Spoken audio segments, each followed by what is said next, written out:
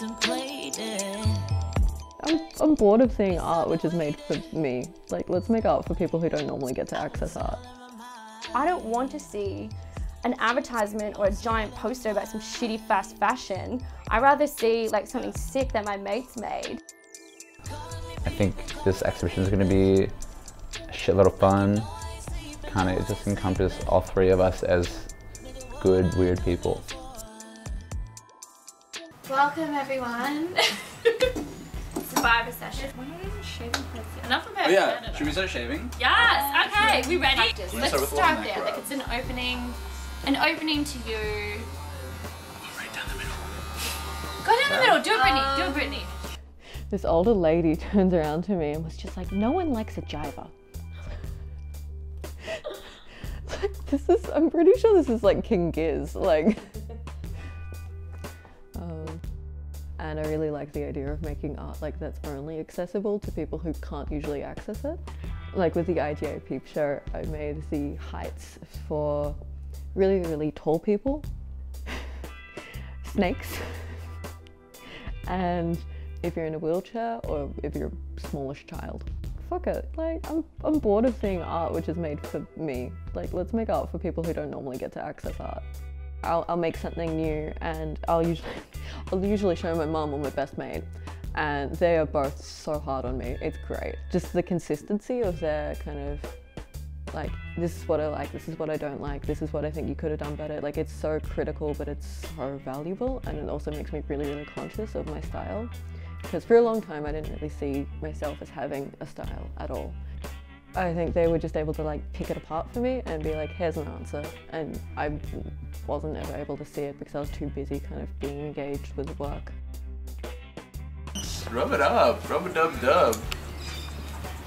With Casey's work where he just kind of occurred, like he's like, oh yeah, that's kind of funny, I'll do that. You know, and then he makes this huge fuck off painting. It's amazing. Oh, one of Casey's parties recently, and he's like, oh yeah, I've got a few paintings. I walk up into his bedroom and there is like this beautiful painting. Like, he has the most amazing eye with color, and I love him like explaining it because he's like, oh, I just pick two and go for it. And I'm like, this is so refreshing to see people who like are just like, yeah, fuck it, I'm just gonna do this because I want to do this. Doesn't mean I need to know about it, and I'll figure it out on the way. The whole time I have no idea what the fuck I'm doing.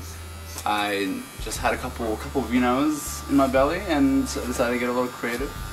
That idea of being comfortable in your own skin, I think that's always been the kind of the driving thing of these pieces. Actually, this one was a lot of fun. So this is my friend Trey in drag as Stone. She's amazing. He is also amazing. I haven't really explored my sexuality properly until I came to Melbourne. This is just one more step in like getting more personally influenced by drag culture and that sort of energy and stuff. While it's also a celebration for that, it's also not that fun of a piece. Like, you know, she's ashing a ciggy on her wrist right now. I wanted to steer quite away from self-harm. It was more of just like a feel something, feel liberated, and feel kind of broken, but also feel yourself. I don't know, it's a little bit hard for me to construct that exact sentence that I want to, you know, punch home with that. It's the first time in my life where I've had to think about, you know, projecting my work or my internalized anythings to other people. And if we bring it back to the doors, which I'm really excited about, because it's still not done and that kind of freaks me out, but gets me really excited. I really like the emotion behind that one because it really is like who hasn't empathized with the idea of a hangover day in bed eating macros watching some B-list horror movie on Netflix, right? And like that one is probably the most fun I've had painting thus far because like that's fucking me, that's everyone, you know? And you can feel sexy while not feeling sexy. Is it delicious? It's pretty delicious. And I get bored of things, so like I want to try new techniques, I want to try a new narrative, I want to work on things that I haven't approached yet. Yeah, I really want to dive more into queer, POC, and just kind of painting things that make me happy and make people talk. I think that's a really big thing, is I want people to be able to have a conversation. I don't just want it to be like some passing another thing on the wall. Like I want that to actually mean something to someone. I think that's also the drive that keeps me painting in the first place. I think each of them speak to me differently. I hope they each speak to different people differently.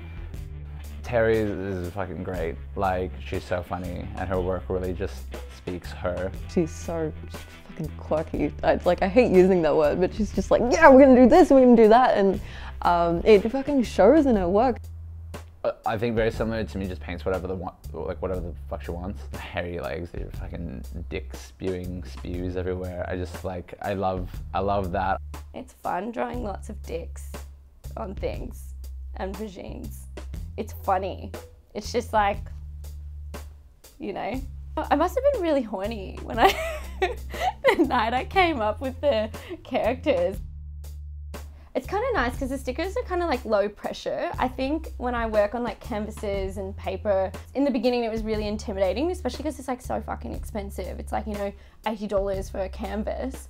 Whereas like the stickers were like, I got like 100, $30. So I was like, I can do whatever, it doesn't matter. It was kind of really freeing, and then I was just making all these little creatures. Yeah, it's actually really fun, like going out on little missions. Like, I call them missions, it's just a sticker, you can do it in the daytime. But like going out at night and just like smoking and drinking and going, yeah, I gotta put a sticky up. And then it's fun putting them, I guess it feeds off of itself, because I drew them kind of like in front of the tote, because I love going to the tote. And then like the tote like reposted it on Instagram, and I was like, oh my God, the fame. MTV Cribs. Welcome to my courtyard. Titty monster, fucking flames. The thing about street art is it is like a fuck you to like the man and to capitalism, because advertisements are constantly being just thrown in our faces, and it's like, I don't want to see an advertisement or a giant poster about some shitty fast fashion. I rather see like something sick that my mates made. So it definitely influences what I do. I was thinking about this yesterday. I was like, fuck, when did I start doing it?